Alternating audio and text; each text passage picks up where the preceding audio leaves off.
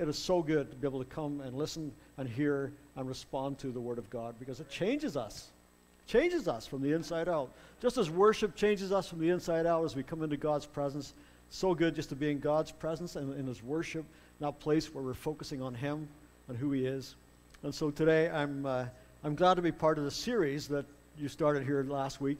Cameron started that. And just want to say thanks for that, because I just feel that shift is really, it's a word for now. It's a word for now. God is shifting us into the fullness of what He has for us. There's like a place that God wants to move us into that we haven't yet stepped into. There's a place that God is saying, I want to shift you out of some old things into some new things. I want to shift you into some new mindsets, into some new understanding of God's purpose and presence in your life, because God is really, really looking for people willing to take the next step forward in the purpose that He has for you. And so as we talk about this, I believe that shift is something that happens to us ultimately. I believe my title, which is actually right up there, thank you, is Shifting from Worrier to Worrier. All right.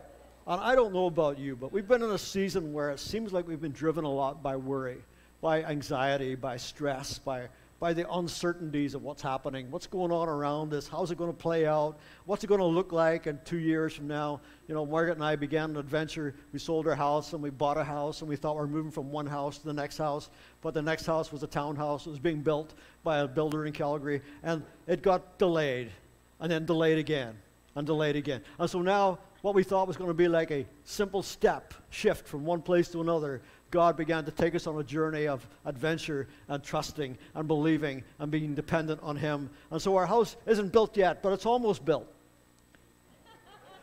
Yeah, the end of April now, they're saying. So we're excited about the possibilities of what God is building. Many of you know that every time you see something begin to happen, you get a little bit of hope. And so when they build the house and they're building it piece by piece and bit by bit, you kind of go, well, at least they're doing this.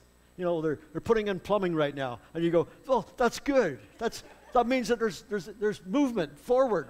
We're shifting from one state to another. And I was just thinking about this word shift, because it is actually where we're at right now. And I don't know about you, but many of us are in that boat. Many of us are in the place where we're asking God, what is it that you've got on your mind for me, my family, my ministry, my purpose here on earth? What is it you're doing that you want to release in me and through me? And I just want to say that every time we take the time to worship, every time we take the time to press into God, God hears our prayers. And He's always looking for the opportunities to meet us, to draw near to us, to help us on the journey, to remind us that He's still God, and He's still on the throne, and He still has a plan, and He still has a purpose for our lives. He's coming alongside of us every single day, and we sometimes don't even know it. But He's always present. Even in this season of waiting and wondering about where we're going to be and what God's doing, we just know that we can trust Him. Isn't that the ultimate? Trusting God when you don't know what's going to happen next. You see, God's goal is to reveal His presence to us in a way that will shift fear and shift it into faith. I think we've all been so overwhelmed by some of the things that we can't fix and we can't control, that are overwhelming to us, that we forget about this element of faith that gives us the purpose and the plan to go into God's presence and pray and believe and hope that there is change coming, that God can move mountains like we sung about today. He can do that because He's God. But we need to get our faith back and let the fear go. So God is challenging us today to take some steps, I believe, and I'm going to help you on that journey, because I believe the Scriptures really are very powerful in what they can give to us. And God has got all these great stories packed in the Bible that actually really help us. And I think I've been relating to this one in particular, which I'll bring up in a minute. But I just really feel that God wants us to move from this place of worry to the place of warfare. There's battles to be fought. There's families to be won. There's children that God wants to impact and release into the kingdom of God and the purpose of God. Lord wants to make this go from kingdom 1 to kingdom 2. Kingdom wants us to move from where we are to where He wants us to be. And there's so many things that we have to partake in and partner with in God. And so this will be a bit of a challenging message, but I think it'll be fun. Just bear with me. See, the Bible says that we are all called to be warriors. We're actually, in Christ, we don't get to cruise. We don't get to just spectate. We don't get to just sit back and relax and put our feet up and let everything else just go the way that it will go without the purpose and the plan of God being unfolded. We get to play a part through prayer, through warfare. You know, when you look at the scripture, Ephesians 6:10 and onward, you find that great scripture, finally be strong in the Lord and in his mighty power. There's something about this mighty power that we haven't quite tapped into to the full degree that we should. I think that we taste it sometimes when we come into his presence and worship and we go, oh Lord, I can taste something. I can feel something. There's something unlocking. There's something being unlocked in my mind and my spirit. And then we go out into the world and we forget what we just experienced. And God says we have to keep nurturing the presence, nurturing that place of worship. And then as we go into this world, don't forget to put on that full armor of God and pick up those weapons too, because they've been given to you for warfare. If you're not going to fight for your family, who will? If you're not going to fight for your neighbors, who will? If you're not going to fight for the goodness of God in this community, who will?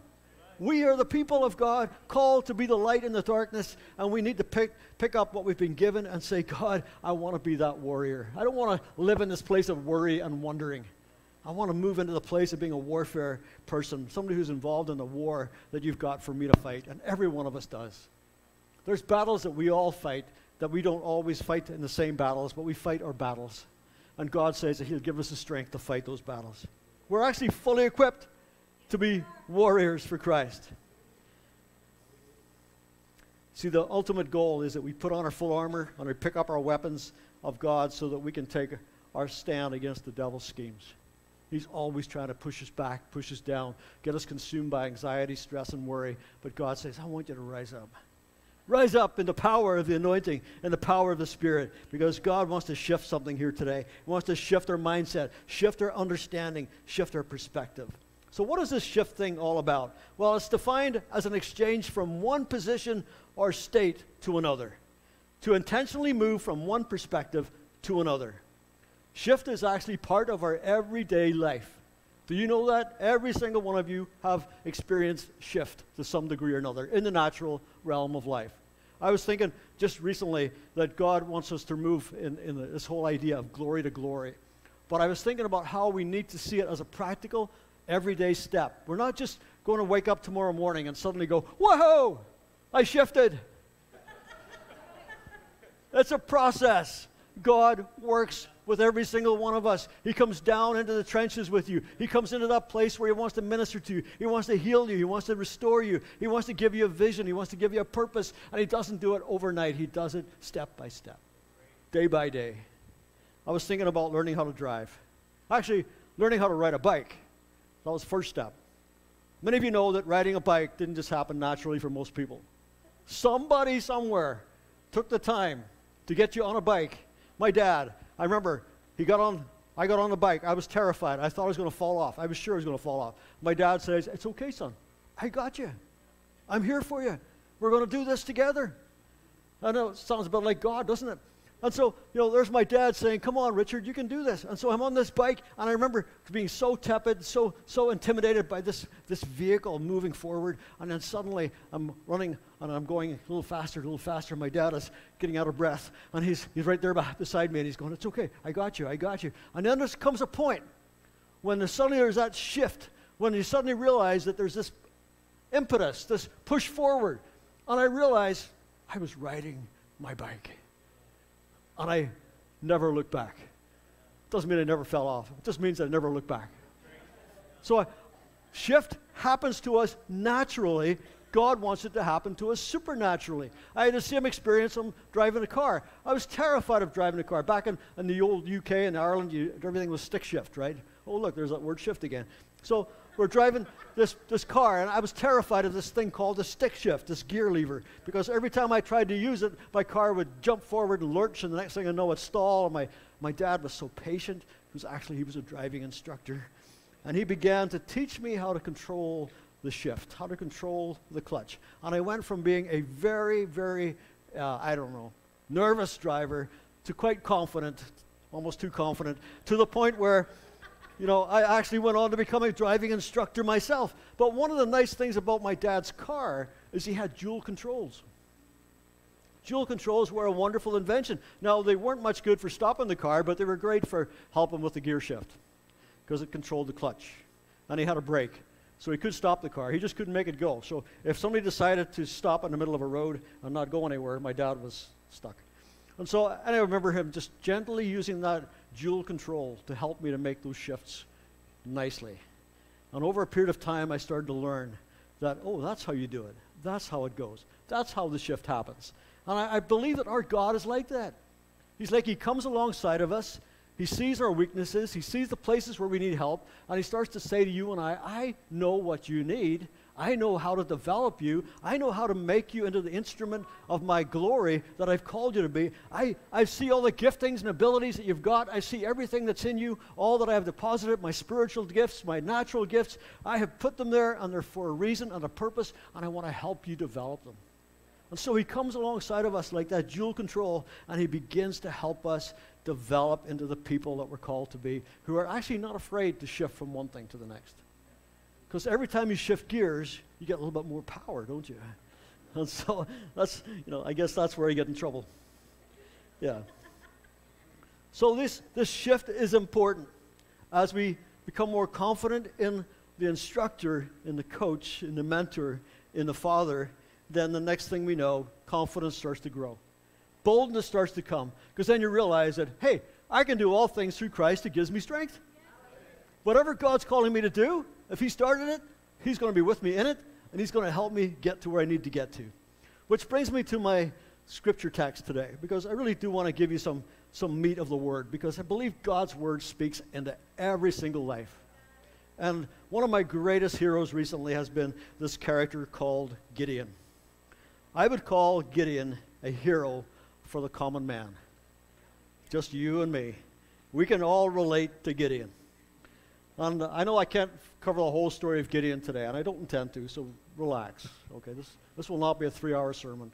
This will be a snippet of the life of Gideon, but enough to get you thinking about what God does in each one of our lives to help us move forward. See, God is always looking for the opportune time.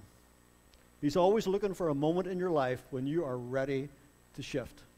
You might not always understand what's happening in your life. You might just think to yourself, my life has become really complicated, or my life is really convoluted, or my life is really hard right now, or my life is really, I'm weary, I'm tired, I don't know what I'm going to do next. God says, that's okay, I'm here.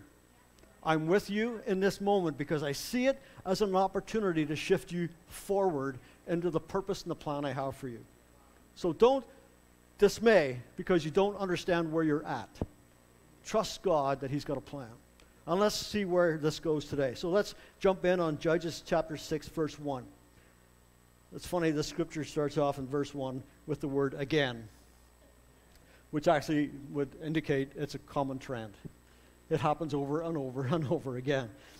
A common trend.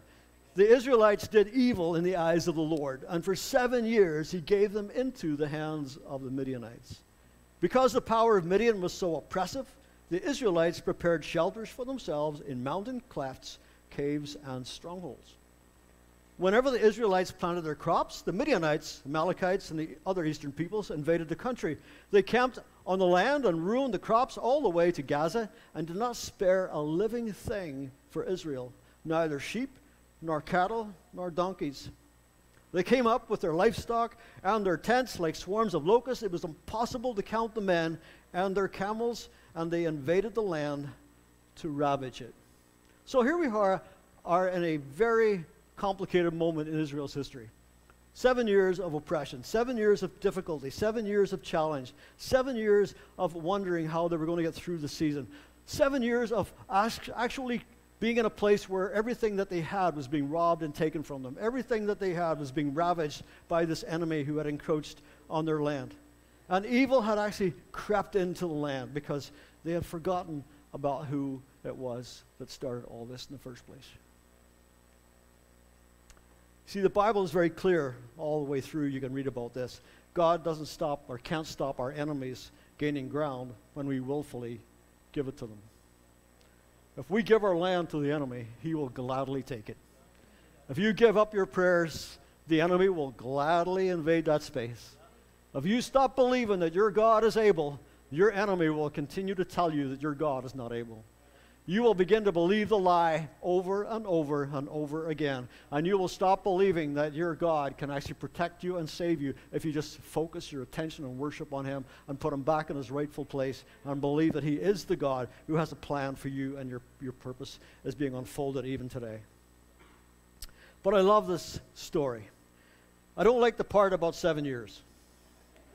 Because we know better, right? Right? We know better. We would never wait 7 years before we do this.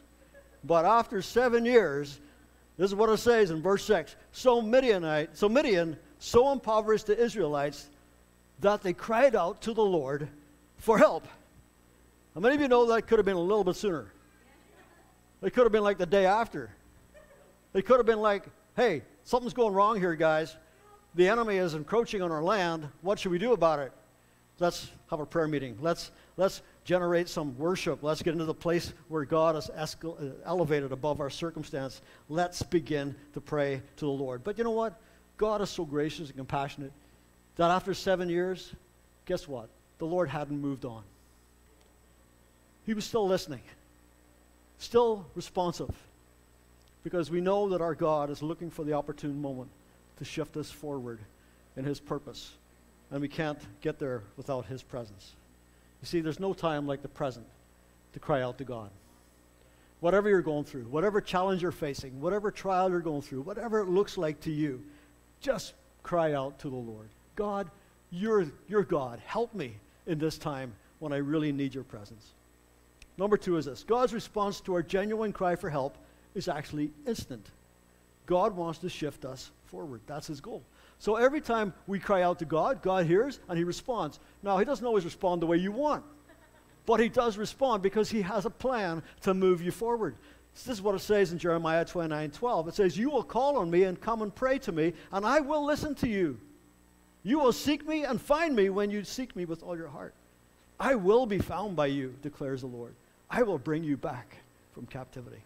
So wherever you've been, God is listening, responding to the cry for help. Yes, Lord. But just that heads up, God's response may not be the one you want, but God's response is always good. See, Gideon is living in the promised land. Listen to this. He's living in the promised land. They've lived here now over 300 years. They've been in this place where all the goodness of God that was promised to Abraham, Isaac, and Jacob has been in this place, and they are living in that space when God said, I'm going to give you a land for yourself, and you're going to go in there, and it's going to be the land flowing with milk and honey. This was the promised land. Many of you know that when we're in Christ, we're in the promised land. Yes. But how many of you know that not all of us live in the promised land? Sometimes we forget who it is that we serve, who it is that is the Lord of this land.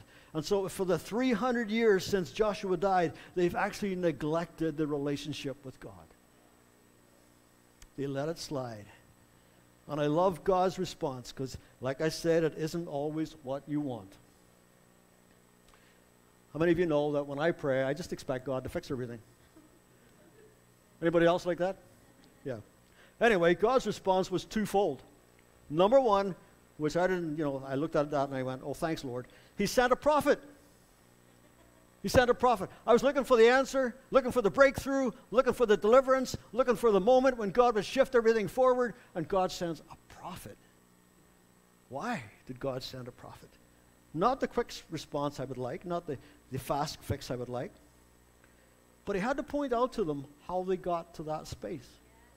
How did you get from where I had promised so much to you that you got to the place where you're now being completely ravaged by your enemies and everything that I promised to you has been taken on a daily basis? How did you get there?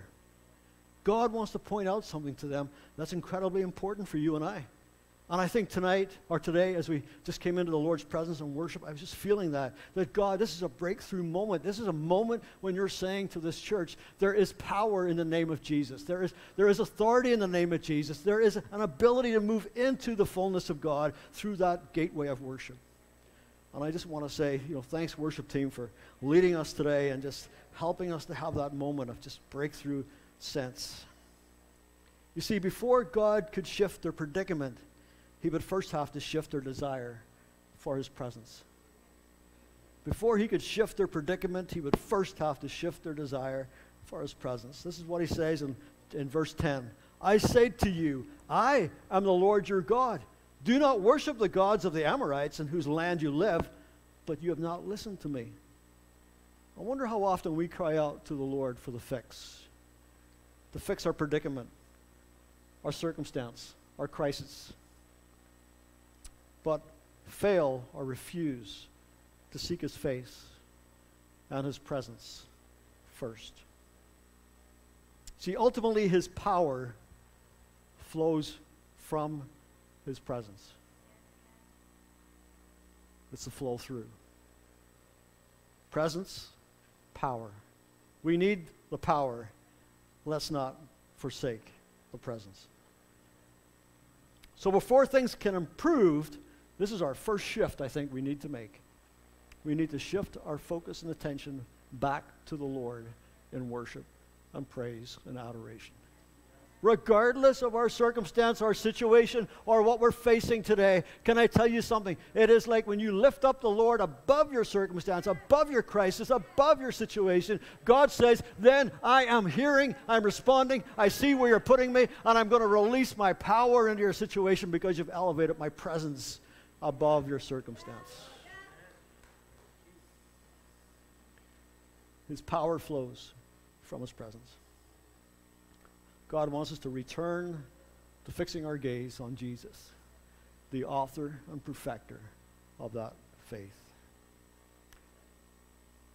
See, when he unleashes a great plan, part B of that is, then he unleashes a great plan to shift all of Israel into their freedom and destiny.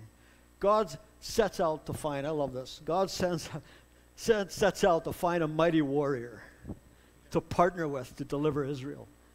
You know, it's like, just the picture of that is just, it's not what I see when I read the Bible. I see something completely different.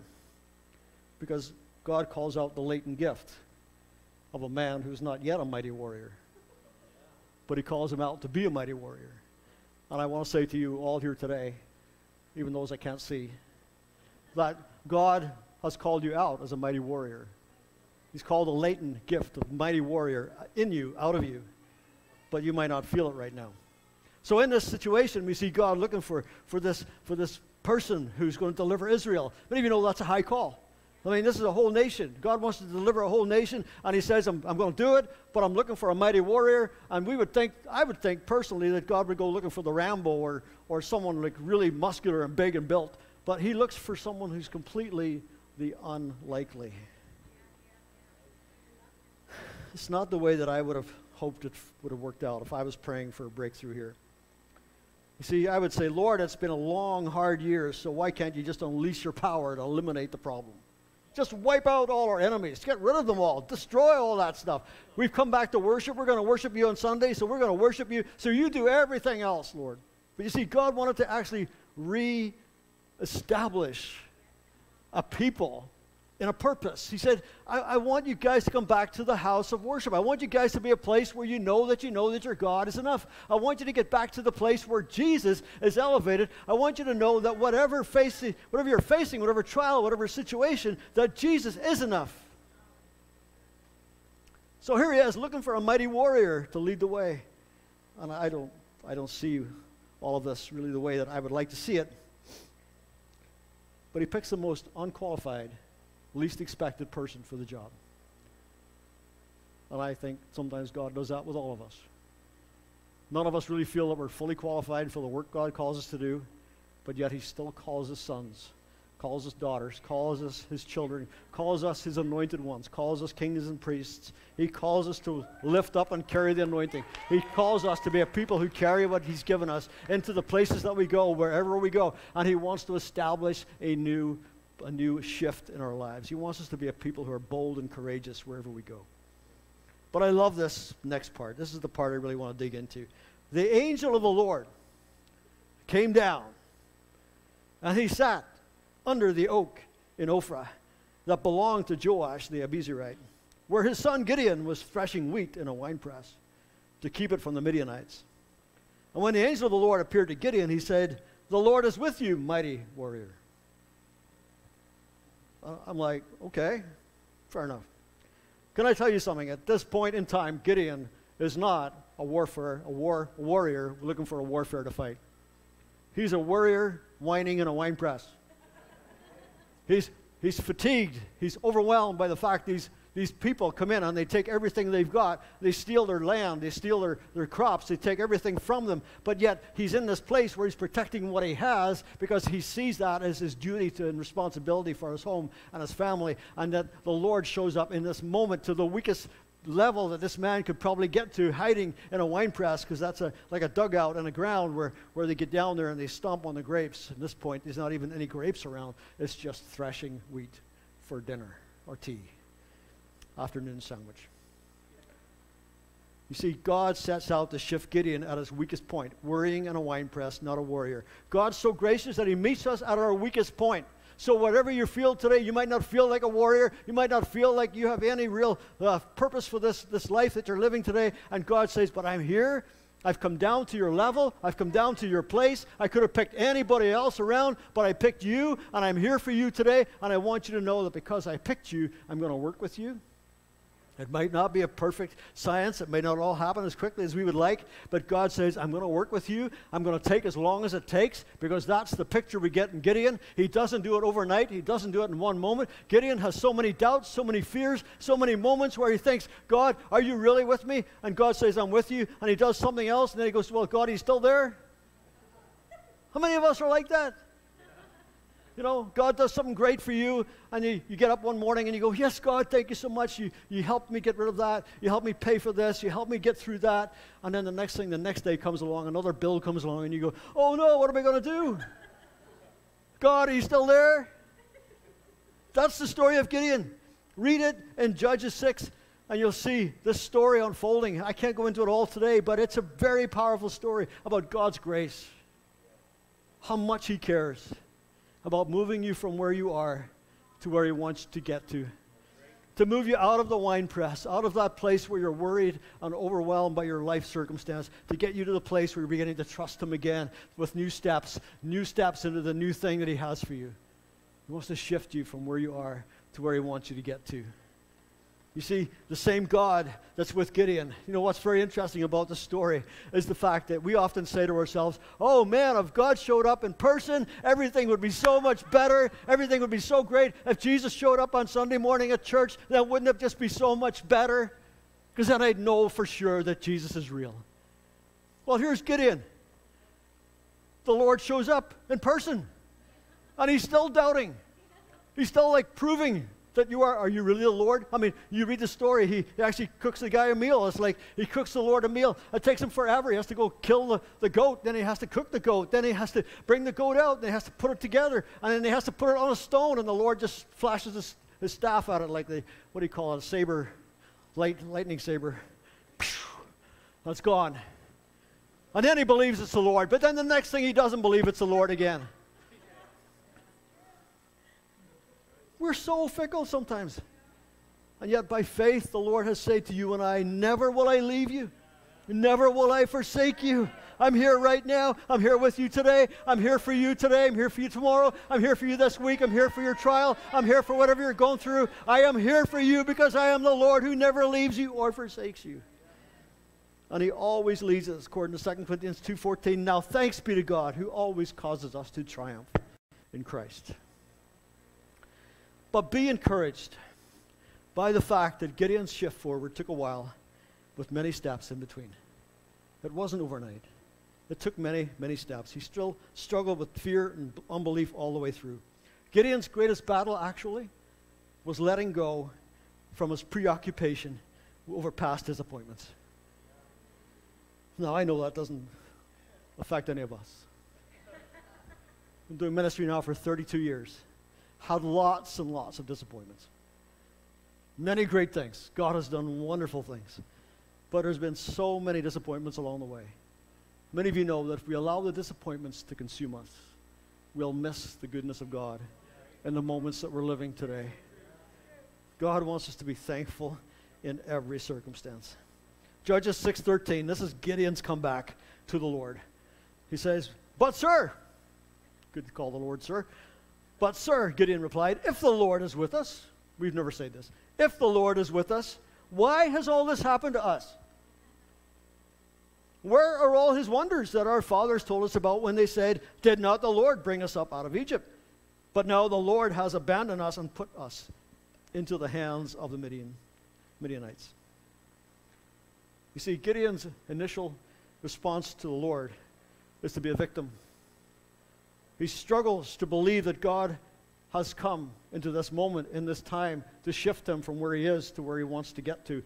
He's not believing that God is able to do what God is promising, and God has made some great promises to him. I think we're a bit like that. I think we lament about the things that haven't happened. You know, oh, if God is for me, then why did God allow, and we can all put in our own. Hopefully it's not a list. But we all have those moments when we think, if God was for me, then this would not have happened. If God was there, it wouldn't have happened. If God is for me, where are all the signs and wonders and miracles we read about in his word? Can I tell you something? This is something we need to understand here. That these signs and wonders and miracles that are in his word, they are for today. And they are gifts of God to you and I. And so that when we believe and we keep standing and keep believing and keep praying and keep believing, then the potential for those things to happen and break out in our midst is actually yes and amen in Christ. But we have to keep doing it. Keep asking, keep believing, keep coming to that place saying, Lord, you alone can be the answer to this problem. We need to get to that point where we're saying, I refuse to lie down and give up. I refuse not to be a warrior. I refuse to be stuck in this space. And then, of course, his confession was, if God is for me, why does it feel like I'm alone and abandoned? Why am I hiding in this winepress if God is for me? Well, it was actually his choice to hide in the winepress. But he didn't know any better. He didn't know any better. Can I tell you something? Sometimes we get ourselves into places where we don't actually know any better. But the worst thing is that when somebody comes along and tells you there's something better, you have to respond to that and say, okay, I have a responsibility now because somebody told me there's another way. So when somebody says to you, you can't just live in that place of worry and anxiety and stress, and there is actually a God who wants to bring hope into your situation, then you have to be willing to say, you know what, I'm going to take this, I'm going to believe this, I'm going to step into this, because this sounds like a way better than what I'm living in right now.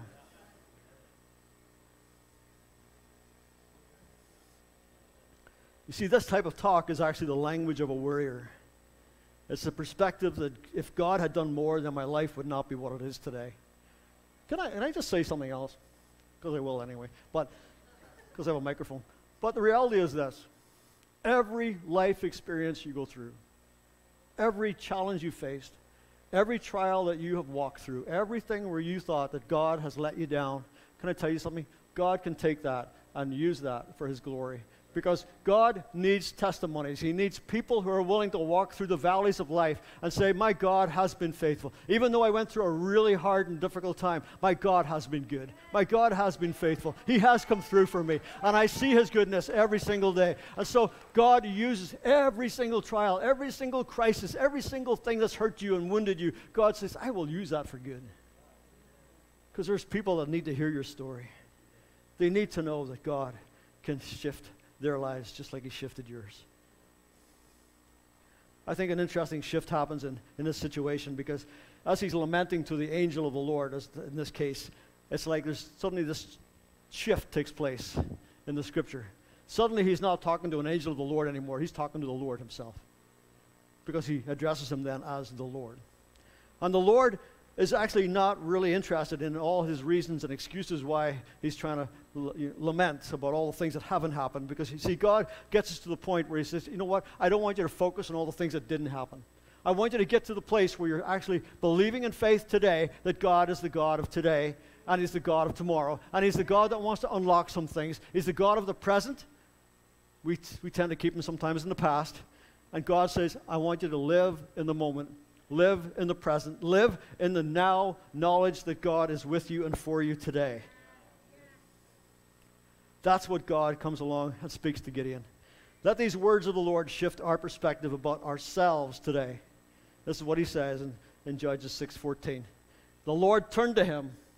The Lord turned to him. Capital L-O-R-D. Make sure you see that.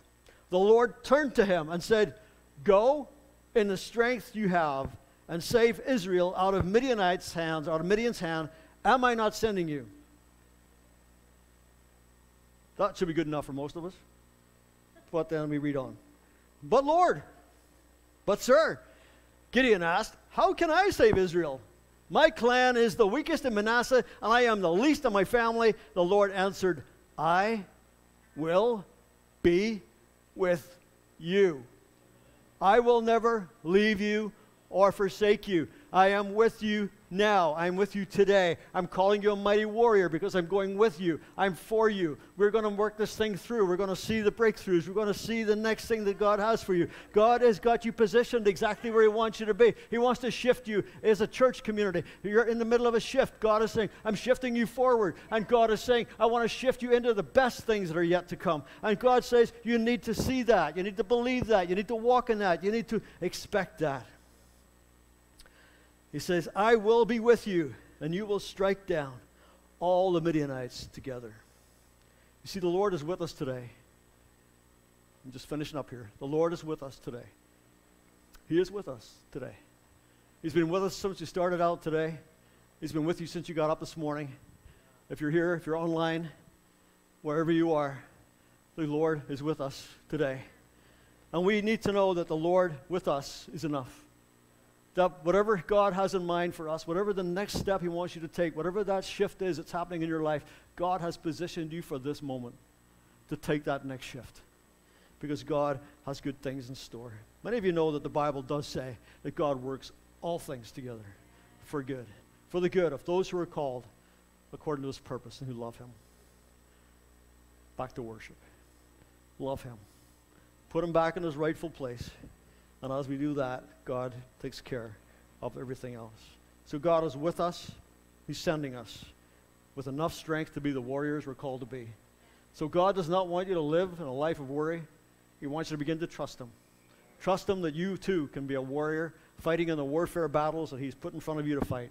Because there's breakthroughs depending on you and your prayers. Breakthroughs depending on you doing what God's called you to do. And I love the Apostle Paul, just to finish up with one scripture, when basically Paul just was overwhelmed by all of the things that were on his shoulders, and he was just not even sure how he could do it. He's feeling quite weak in himself, and he had this thorn in the flesh coming against him. But he said this, he said, Lord, I just need your help.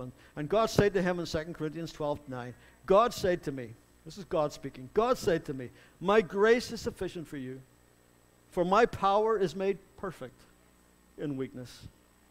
And then Paul says, therefore, I will boast all the more gladly about my weaknesses, so that Christ's power may rest on me. See, the story of Gideon goes on. I don't have time to unpack it all, but I just want to encourage you. Look at the story of Gideon. See how he walks it out. See how he tests God on a number of occasions. And God is so patient, so gracious. So don't think you have to get it all together today. This is not a, smarten up and move on. This is a moment of saying, oh God, I definitely need your help today. Help me, Lord, to move forward in my life. Where I'm stuck, help me to shift. Let's just pray. I want to pray for you today. If you don't know Jesus today, I just want to say something. We all need that help. I don't know where I'd be today if I didn't have Jesus in my life. I've been serving the Lord for over 40 years now, and I can honestly say that He's made such a difference in my life.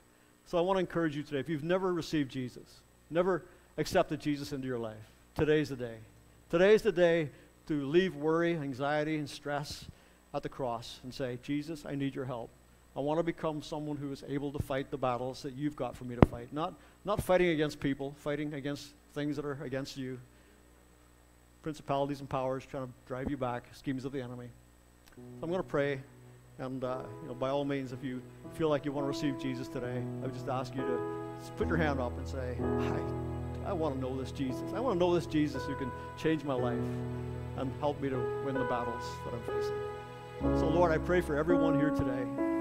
I pray for every single person, Lord. I thank you, first of all, for the great grace that's upon us. That, Lord, you knew us before we were even. You had a purpose for us and a plan for us. And, Lord, you want us to continue to grow and move from glory to glory. You don't want us to get stuck. You want us to keep moving forward, shifting into the next thing you have for us, that greater glory in our lives. And so, Lord, I pray for every one of us here today to be strengthened where we're at, strengthened in our vision, strengthened in our purpose, strengthened in our understanding of who you are and how much you want to help us. And so I pray today, right now, that for anyone who's going through great discouragements, that, Lord, their faith would be stirred up. They'd be built up in the faith today. And they would know that they can call upon the name of Jesus and that he will help them today. And if anyone here doesn't know Jesus today, Lord, I do pray that they would just respond to you today, knowing that you are there for them. You want to help them just as you've helped me get through so many trials and so many disappointments over the years. You've been so good. And so, Lord, I pray today for anyone who doesn't know you, that, Lord, they would just see this moment as the moment to say yes to you. And, Lord, that they would just respond to you today by saying, Jesus, forgive me for all my sins. Lord, help me to let go of all my past disappointments.